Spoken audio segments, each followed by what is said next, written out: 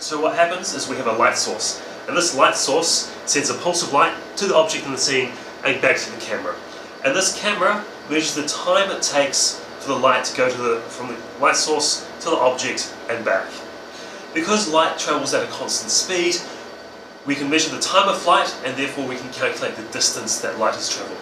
Therefore, we can build up a three-dimensional view of the object that we are imaging.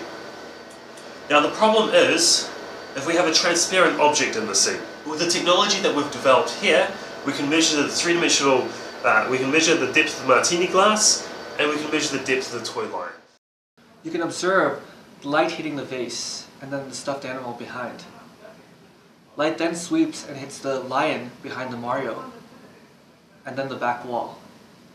Observe that the back wall shows through the vase, which highlights the multipath capabilities of our camera.